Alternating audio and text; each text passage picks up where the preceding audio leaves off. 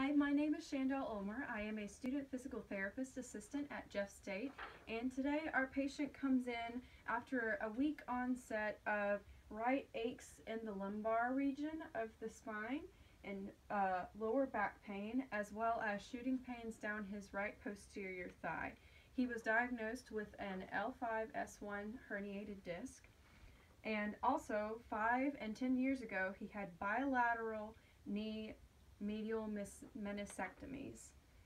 His symptoms worsen sitting longer than 5 minutes, as well as when he has forward bending due to the posterior bulging disc. With the pathology of herniated nucleus pulposus, all the fluid moves toward the posterior portion of the spine when bending forward, making this position very painful. It was also found that the patient has a shorter hamstring passive range of motion on the right side, only being 25 degrees as opposed to the left side being 40 degrees. So the first thing that we're going to do today is some soft tissue mobilization using the longitudinal soft tissue, and this will hopefully lengthen the muscle as well as help with gaining mobility and decreasing the pull of the hamstring on the pelvis, which inherently affects the lower back. This technique will be used because of the objective data that he does have a 25-degree passive range of motion on the right as opposed to 40 degrees passive range of motion on the left. Hi, how are we doing today, sir? Doing good. Good. My name is Chandel Ulmer. I am a student physical therapist assistant at Jeff State, and I'm going to be working with you today. So what we're going to be doing is called soft tissue mobilization. And what that means is it's kind of like a massage, but it has more purpose than a massage does. So we are going to be working on your hamstrings, which are on the back side of your leg, on your right side, because that's the one we have problems with, right? Okay, so the first thing that I'm going to ask is it okay if I roll up your shorts leg to about the level of your hip? I'm going to make sure you're covered the whole time. Sure. Okay, awesome. Do you need a sheet to cover up with? No. Are you cold at all? I'm good. Okay, awesome. So you want to make sure that your patient is properly covered and draped, only exposing the area necessary for therapy. And making sure that they are properly covered. Now this might be a little cold, okay? And you just want to get enough lotion or massage lotion on you so that you can go over the whole area. And you're just going to start doing your longitudinal soft tissue mobilization.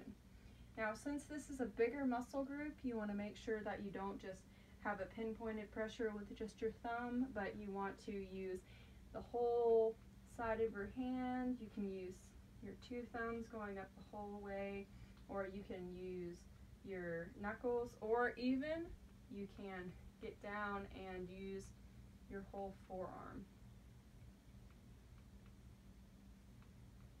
Making sure that you as the SPTA, PTA, or PT maintains proper body mechanics for yourself. How did that feel, sir? Oh, good. Okay, awesome. So we're going to go ahead and roll it down. Now what I want you to do is go ahead and I want you to get off the bed and put on your shoes using proper body mechanics to get your shoes and put them where you need to, okay? Can you do that for me? I can. Okay, awesome.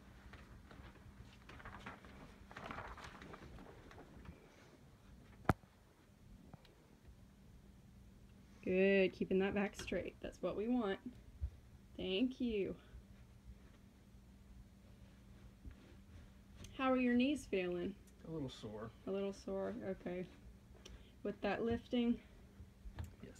Okay. You can go right over there, and I will be with you shortly. So in the second part of the treatment plan, it was discovered that the patient had begun using his spine when he went to lift objects, so he would bend from his spine instead of using his knees because he was trying to protect his bilateral meniscectomies that he had had. So what we are teaching him today as part of our education is a different lifting technique so that he can still use proper body mechanics while guarding both his knees. So we will get the box and put it in front of us, and it's somewhat like a lunge, what we're teaching him. and there he will be taught that he wants to take a little farther step than he normally does, lower down to the floor, and making sure to keep his back straight, slightly bend, pull the load close to you, keeping your arms close in, and then raising up, continuing to use that flat back. And this is important so that he can both save his back and his knees when he's doing this. So it's just a slightly different way to pick up heavier objects. Okay, so you can come over here, sir. We're gonna do our next exercise. So lunges are a good functional exercise for this patient, especially when trying to utilize this lifting technique that we just taught him. So what we're going to be doing today is just a simple lunge. You've probably seen them before, but we're gonna kind of talk about what we should do during them and all that good stuff. So basically, I will demonstrate and then I'll see what you've got, okay? All right. Okay, so first, we're gonna take a slightly bigger step than we normally do. We're going to slowly lower down to the floor, not having our knee touch the floor though, and then we're gonna come right back up. And it'll be a much quicker motion than that because you just wanna be down for a second, come back up and meet the forward foot. Now you're gonna wanna do this, make sure that you have your body in proper alignment, your back straight, you're not bending over, and if you need a little more help, then you can use your hands to lower down and to come back up, but making sure that your legs are doing most of the work. And you want to do these 5 times on each leg for 2 sets, and you want to do them twice a day, okay? And also, if you need a little bit more help, instead of going all the way down to almost to the floor, you don't have to go down nearly as far, okay? Any questions before you start? Okay, awesome. So let me see what you've got. There we go. And the next one, yep. And functionally, when we're going across the room, you'll just be able to go straight. But that looked good. Your form looked good. Any questions? No questions. Okay, awesome. Well, they will get you up at the front. Thank you so much for letting me work with you today. Thank you. Okay. Okay. The patient also shows a decrease in mobility for passive right posterior depression with PNF and has symptoms ascending stairs. So this modifies both of these activities, allowing for flexion and extension in a pattern much like ascending stairs. The patient needs to make sure that he breathes in as he goes down into the lunge and breathes out as he goes up.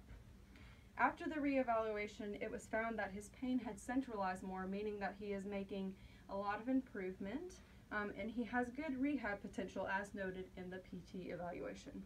He met and exceeded both of his short-term goals for the first evaluation. The patient will be able to return to his normal level of functioning if he continues to exhibit correct posture and body mechanics and continues his exercise program.